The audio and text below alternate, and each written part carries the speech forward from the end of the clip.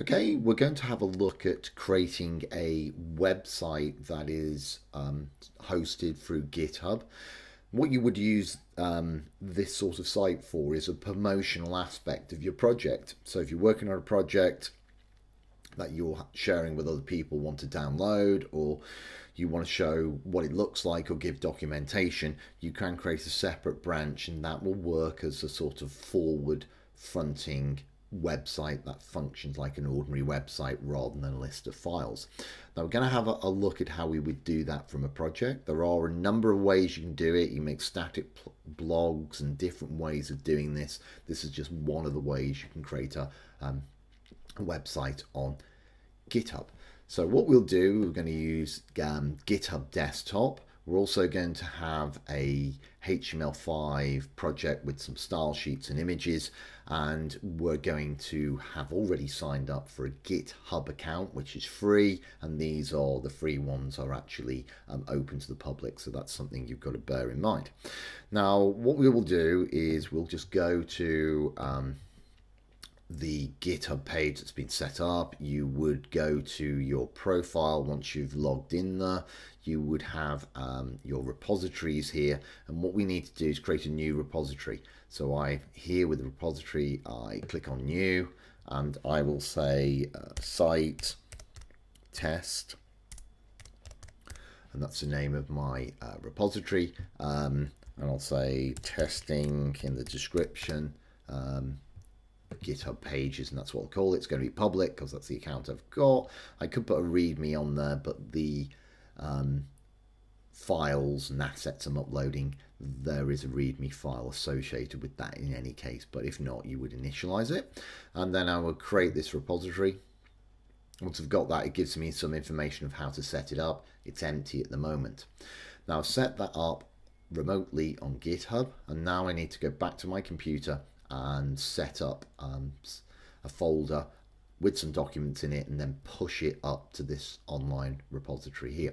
Okay, I've back in the Git desktop on my computer, and I need to now pull down that repository that I've just created and then load up some files and push those. If I come up here to the plus sign on the top left in the GitHub desktop, I've got add. That will be adding a folder I've already got. I can create a fresh one. They all save them in a folder in your home directory called GitHub, or I can clone.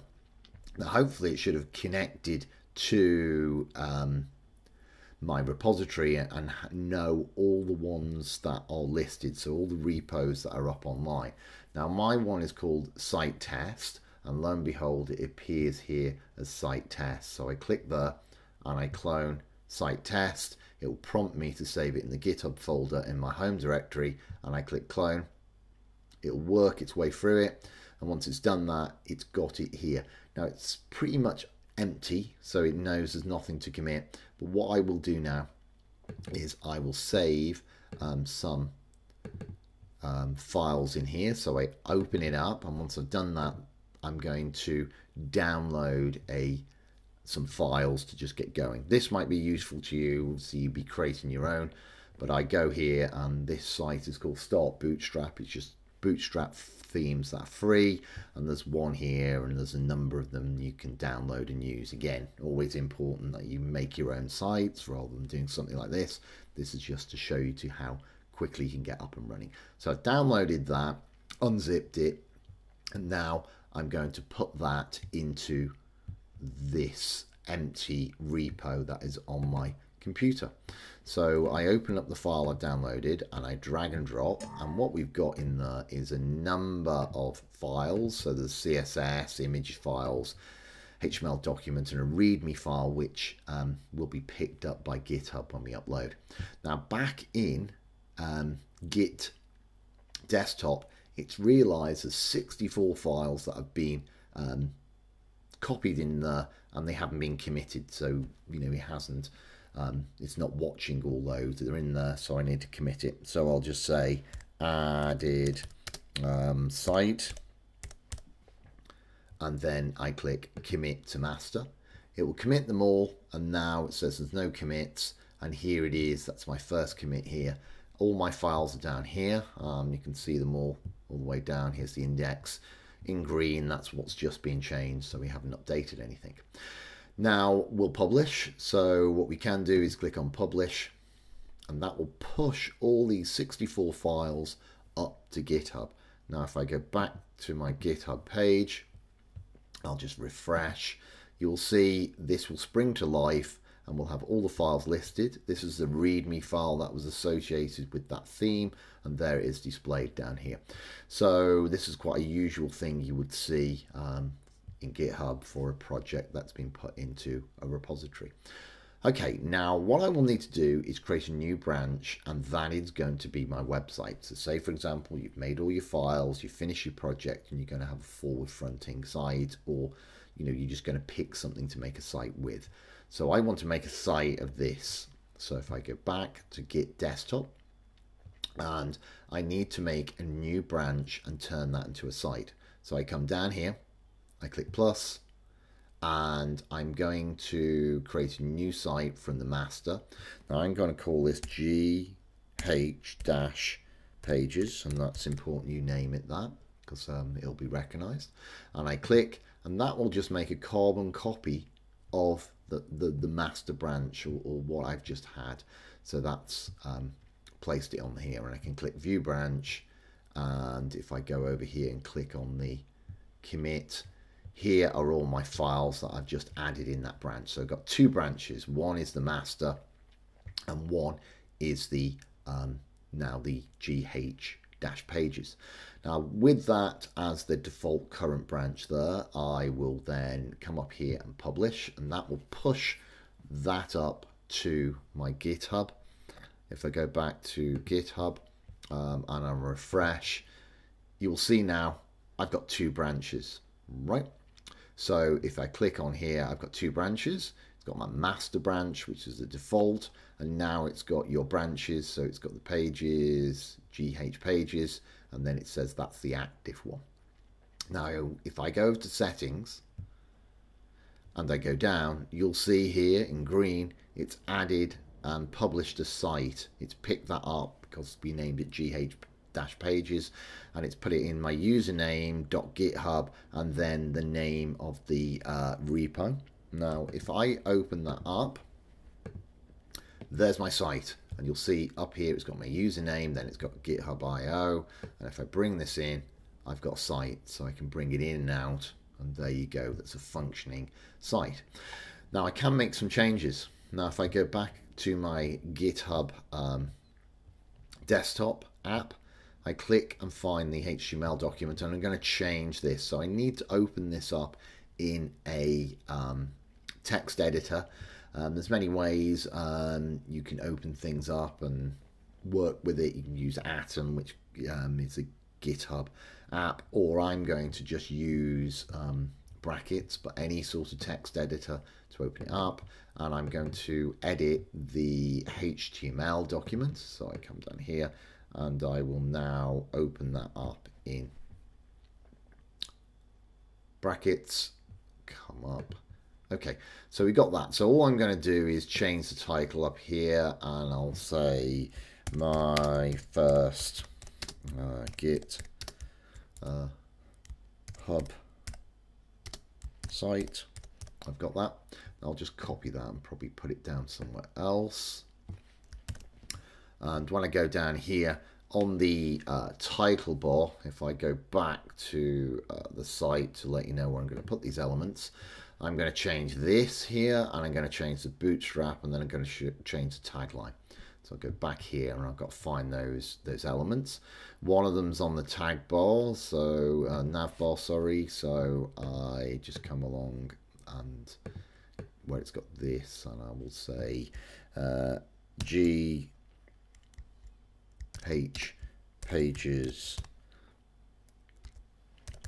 test. And then I'll come down here a little bit further, and this is where I changed this as well. Place that in, and then I'll just do the strap line. Wow, this is cool. Now once I've done that, I can now save it, And if I go back to my GitHub desktop up here, you'll see there's one uncommitted change. So I click on there. It shows me all the things that's changed. What's in green is a new change, and what's the old one is what it used to be. So this is really good where you can comparing two different versions. Now I'll just say added titles, and once I've done that, I will click commit to GH pages because that's our current branch. Once I've done that, I will sync. It will sync it up to the GitHub, and when I go back to GitHub, I go over here, or I'll just go straight here and refresh the page. And you see it's got GH pages test, it's got my first GitHub. Wow, this is cool. So that's a quick way you can just update the site content. You can do the same principle of changing the images and just doing another commit and pushing it up. There's a number of ways you can do Git pages on GitHub. That's just one way of quickly doing it. There are other ways, but it's quite a cool way to just get up and running in adding pages, even if you just want to use it as a quick site and it's not promoting a project. Okay, we'll just wrap up with how we would delete the GitHub page, and then how we would then go one step further and delete the repository. Now it exists on a branch, so here we are in the GitHub desktop on the computer, and if we got branches, if we go up to branch, it says delete GH pages, or you can rename them on the branch menu. If we now go to delete GH pages and click on there, it'll delete that. Now if we just press sync, and that will sync that delete with the GitHub, and if we just see if that's worked, we go here, we go to GitHub. I'll just come out of that, site test, and you'll see here we only have one branch now, so that has actually gone. And then if we click on settings, you will see where it's got the GitHub pages, that has disappeared. Right. Okay, so say for example we just really wanted to get rid of this. Now we want to get rid of this whole repo. If you want to get rid of the repo we just created, you go into settings on the repo and you come down and you say delete. It wants you to say, you know, what's the name of it to make sure you're not deleting it accidentally. And if I just type in site test, what that does, it just makes sure that you're not deleting something that you want to keep, or you're doing it accidentally.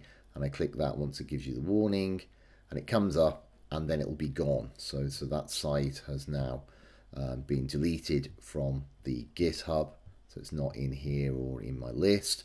Now if I go back to the computer with the information here for my site, I can actually then delete this site. So I can come down here, and you can remove from GitHub also here.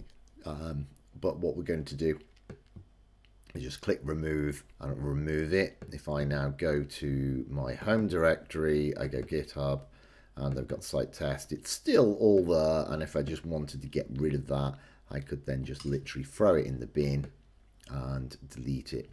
Now sometimes if you don't get these things in the right order, sometimes they leave like residues of files, and you can have some corruption, and when you try to open GitHub desktop, it's trying to find files that are not there or in a semi-state of deletion. Okay, so I've got rid of that, and that's how you then would delete your page or get rid of the page, and then go one step forward and get rid of that whole repository. But you would do that with any repository deletion. You either do it through here, the desktop, and get it to do it remotely, or you can actually just go up and delete it through settings on GitHub.